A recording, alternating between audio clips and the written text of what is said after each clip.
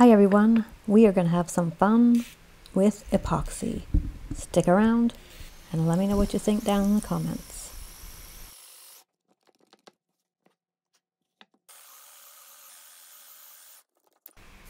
So starting out with about a 7-inch round of maple, and as you can see, drilling several holes into it in which I will be pouring epoxy.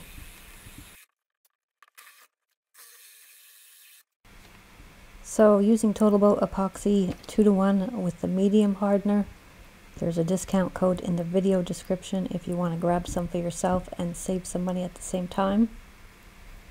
Using several different powder pigments here. I will link them all in the video description in case you want to get some for yourself.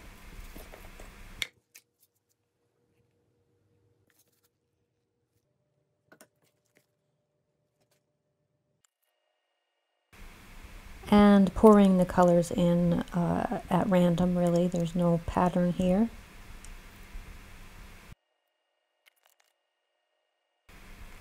So do me a favor, please subscribe. I'll wait.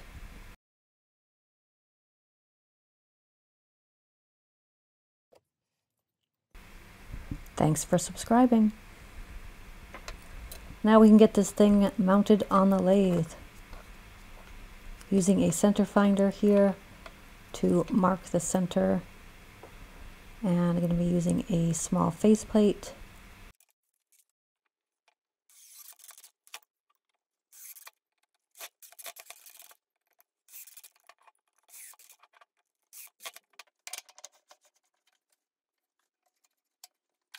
And where you see the holes with the resin in them, that's going to be the bottom of the bowl.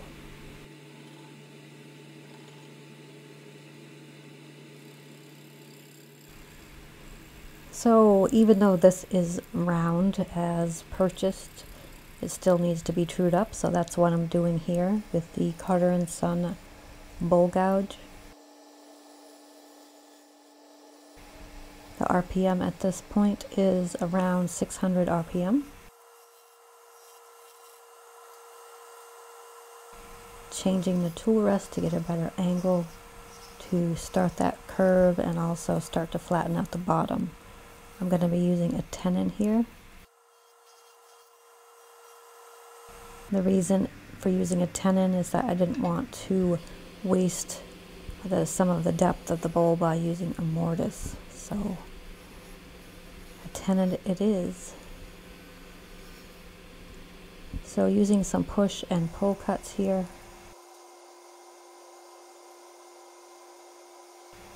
Adjusting the tool rest again.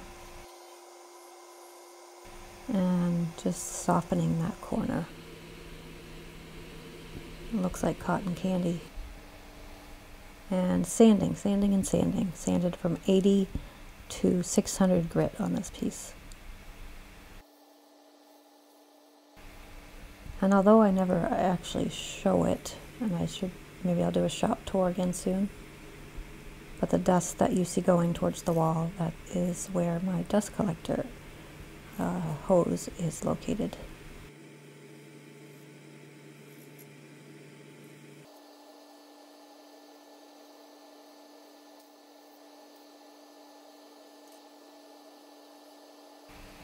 Switched here to the skew chisel to flatten out the tenon and the area around the tenon so the chuck jaws have something to sit flush up against.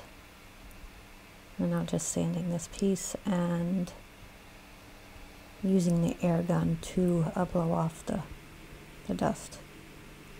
And that color resin is very bright pink.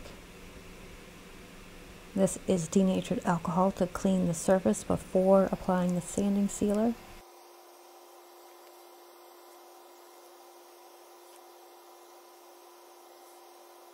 And I haven't applied sanding sealer yet. I'm waiting until the piece is hollowed out and then applying it all at once.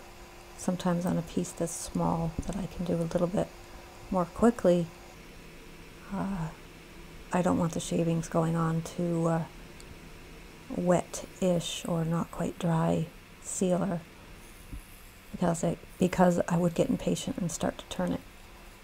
On larger projects, sometimes this is a good place to stop and come back, but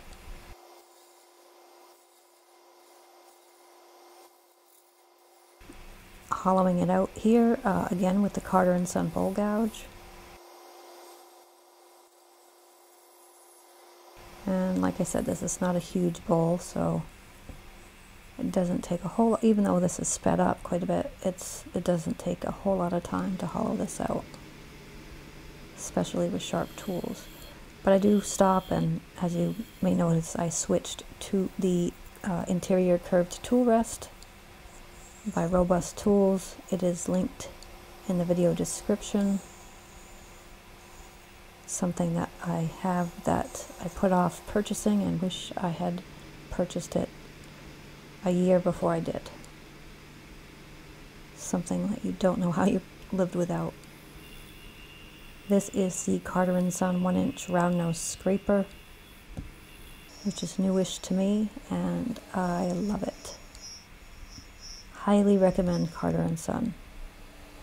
And I am not affiliated with them in any way, nor do I get paid to say that. 80 grit here. And again, just as the outside, I sand from 80 grit to 600 grit. Taking the whole thing off of the lathe to fix a little void in the resin. And I'm going to be using a Starbond CA glue for this.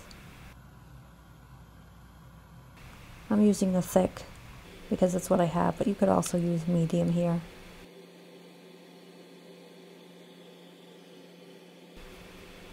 Also using the Starbond accelerator to make sure it dries as quickly as possible.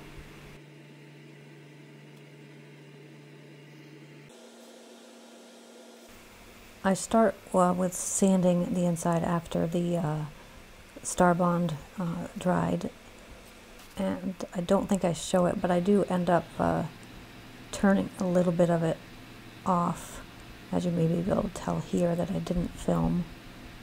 So I think I used the round nose scraper and then sanded and used denatured alcohol, and here we are applying sanding sealer to both the inside and the outside.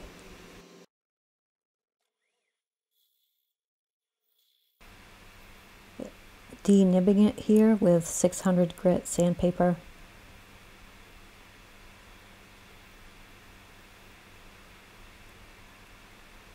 And then on to the Axe abrasive paste.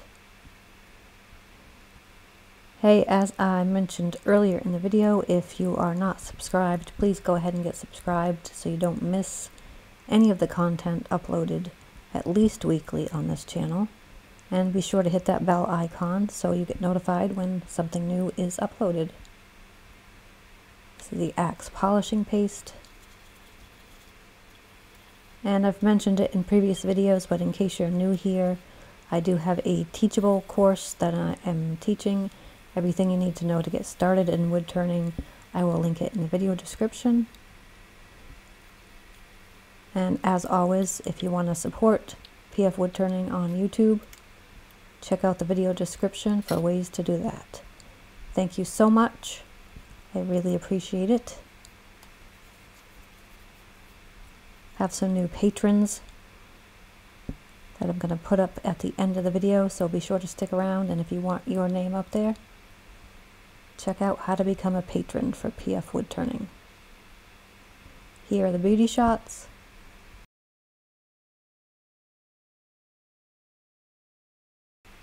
Until next week, peace out.